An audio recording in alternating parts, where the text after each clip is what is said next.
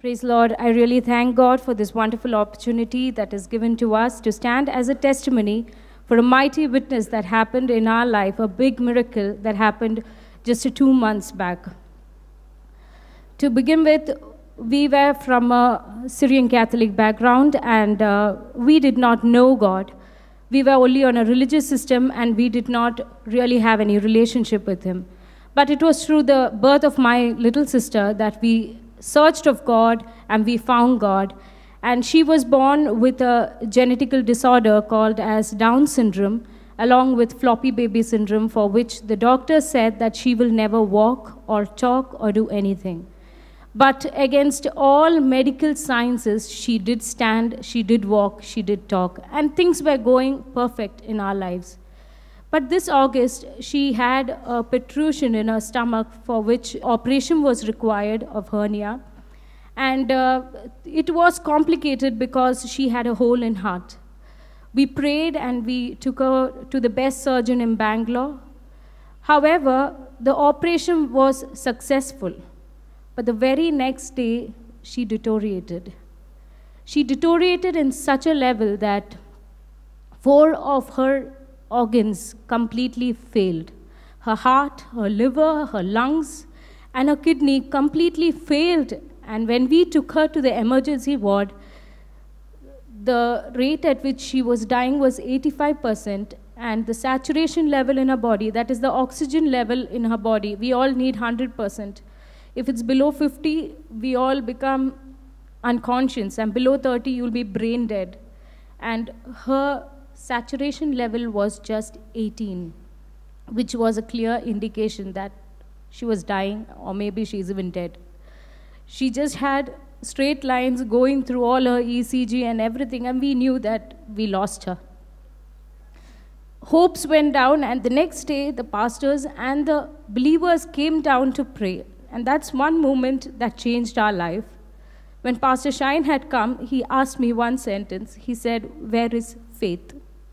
In fact, faith is not when we see things positive, but it is when we see things negative in our life. We held on to those words and began to pray. And the Lord had continuously showed me through visions that she's going to come back. But there was no medical science that supported it. In fact, she was in the ventilator at 100% oxygen and in a position called prone, which is an inverted position, which is the extremely critical gone cases that they give at. And she was in the prone position. But after the prayer, immediately, there was a small miracle that happened, that her kidney began to partially work and a ray of hope began to come. We were waiting for the day she will be out of the ventilator, but 1 week passed. And on the 7th day, the doctor said, she is progressing in baby steps and we have no hope. She has to be another 15 days more in the ventilator. And there is absolutely zero hope in your sister's case. We were heartbroken and we were coming back home. And that day, I had a wrestle with God. I said, "Lord, I have heard about you. I've heard that you have done great things when you were on earth. Lord, you raised Lazarus, you raised Jairus' child, and there is so many things I've heard about you, but I've never seen you. But today, I want to see a display of your greatness in our lives."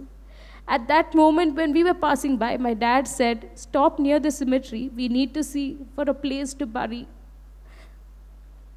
I was heartbroken again because I had seen a vision that 2 men were standing near my grandfather's grave, and a voice came from heaven saying, "It is not required." I told my dad about the vision, but he was so strong that he went along with Matthew to the grave.